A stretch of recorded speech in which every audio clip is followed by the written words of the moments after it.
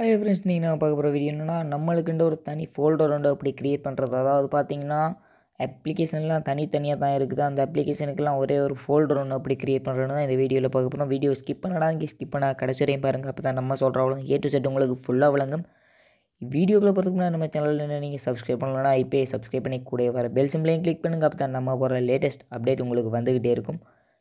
வாங்க நம்ம வீடியோக்குள்ளே போகலாம். இப்போ பார்த்தீங்கன்னா, நம்மளுக்கு இந்த அப்ளிகேஷன் எடுப்போம், டியூப் படி என்ற அப்ளிகேஷன் எடுப்போம். இதை நம்ம ஒரு எப்படின்னா ஒரு தனி ஃபோல்டர் ஒன்று க்ரியேட் பண்ணணும். அது எப்படி க்ரியேட் பண்ணணும்னா இன்றைக்கி நம்ம இதை பார்க்க போகிறோம். இப்போ பார்த்தீங்கன்னா, அந்த டியூப் படி அப்படின்னு அப்ளிகேஷனை நீங்கள் கிளிக் பண்ணுங்கள். அப்படியே கிளிக் பண்ணி அதை தூக்கி ஏதாவது ஒரு அப்ளிகேஷனுக்கு மேலே போட்டிங்கன்னா அது ஒரு நியூ ஃபோல்டராக க்ரியேட் ஆகிடும். அது ஒரு ஈஸியான மெத்தடாக காணப்படுது.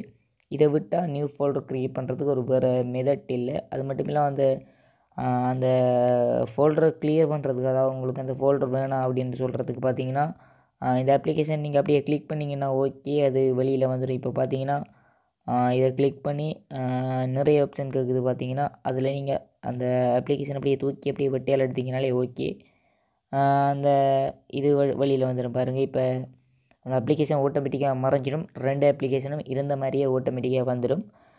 புதுசாக உருவான அந்த ஃபோல்டருன்றது ஆல்ரெடி மறைஞ்சிடும். அது மறையிற நிலைமையில் தான் இருந்தது, ஆல்ரெடியே மறைஞ்சிடும். இப்போ நம்ம வெளியில் எடுத்தோம்னாலே அது பழைய நிலைமைக்கு மாறிடும். அதனால் அந்த அப்ளிகேஷன் இருந்த தடம் கூட தெரியாமல் போயிடும். ஓகே, இந்த வீடியோ உங்களுக்கு பிடிச்சிருக்கும்னு நம்புகிறேன். இன்னொரு இன்ட்ரெஸ்டிங்கான வீடியோவில் வந்து உங்களை மீட் பண்ணுறேன். அது ஒரு டேக் கேர், பாய் பாய்.